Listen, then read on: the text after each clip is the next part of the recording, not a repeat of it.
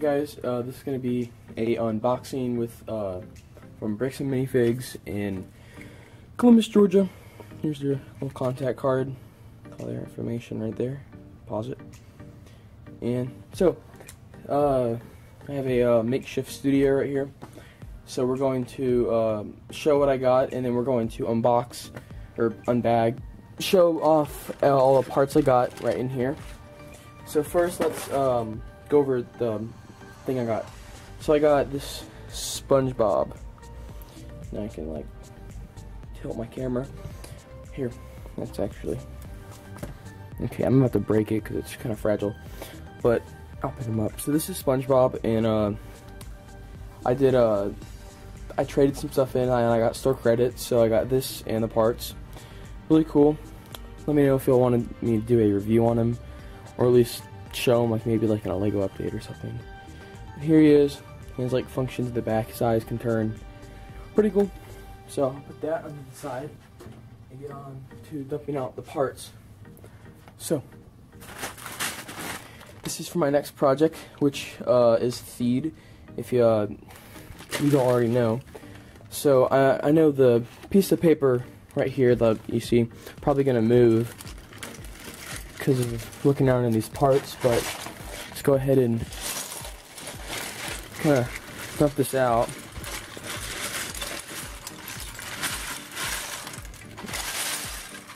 Okay, so let's kind of go through, pick out some important stuff. So we got some tank treads, plates I stacked, these engines can be used pretty cool, maybe in ship timber, do something. I got this base plate, pretty cool. I did find a lot of cool stuff in here. In this size bag right here, this was $40, in which it's a pretty good deal. I got this plate, 16 by 16 plate. I know this is gonna be really useful in the mock. Got a ton of bricks. Got like this is like a 2 by 12 or something. And we got lots of stuff. We got this cool gear found. They had like this is off. This gear was with these engines. It was with a Lego Star Wars set. That it was like half built in there. So I took some of that off there. And there was a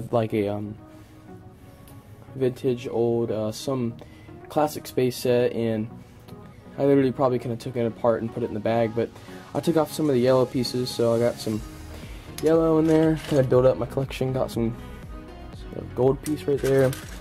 It's an Ninjago piece. Got, you know, a few things that I thought I'd use in the next little bit. You know, different colors.